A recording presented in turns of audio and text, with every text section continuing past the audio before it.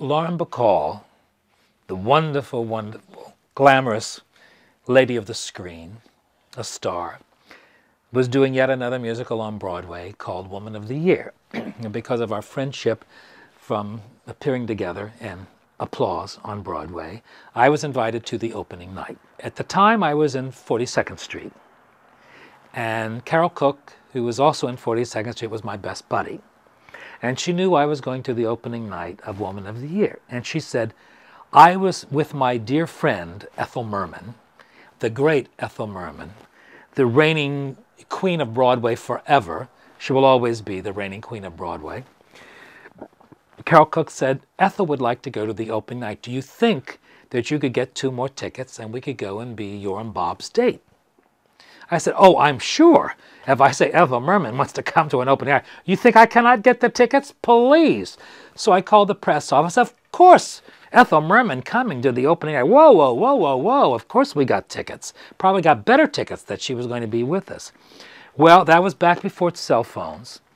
So we were going to go over in the limousine, rented the hottest day in August. The hottest day in August. The show was opening that night at 7 o'clock. So we were going to go over, pick up Carol in the limousine on the west side, drive over to the east side to pick up Ethel at her place, have a drink at Ethel's apartment before the show, and then go see the show. We started out at 4 o'clock in the afternoon. And of course, we can't go anyplace because of the traffic, and you can't go through the park because it's all blocked off. It was the Puerto Rican Day Parade, so everything was blocked off. The traffic was horrendous. By the time we got Carol, we couldn't go across. We had to go up to 125th Street, cross over above the park, come down.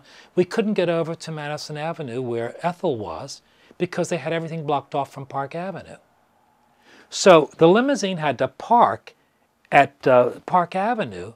It's now 6:30 on. It took us that long to get across town and do everything. So I get out of the limousine, I run to Ethel, and I ring the phone. Don't say a word, honey. They've been beating those drums all morning. I'll be right down. And so down the stairs she came. We ran across on her high heels with this lime green dress she had on and her hair all done up. And again, the beaded lashes that the beaded eyelashes that she did. We get into the car. We're late. We're rushing to try to get through the traffic to get down to the theater. We get to the theater about 10 after 7. There's not a car in front of the theater. There's no lights. There's no cameras, nothing. Everybody's inside the theater. So I thought, oh my God, the show has started. So we rush in. Of course, my armpits are soaked. We get into the theater. The overture starts as we're coming down the aisle. So we had, of course, fabulous seats, maybe 6 to 8 rows back on the aisle. Bob goes in. Carol Cook goes in. Ethel goes in. I'm the last one. We sit down. So we're sitting there, and the curtain rises on the first number, and everybody's singing, and Lauren Bacall, in her inimitable style, with her singing voice, starts to sing and hits a note. I'm Woman of the Year, and Merman went, Jesus!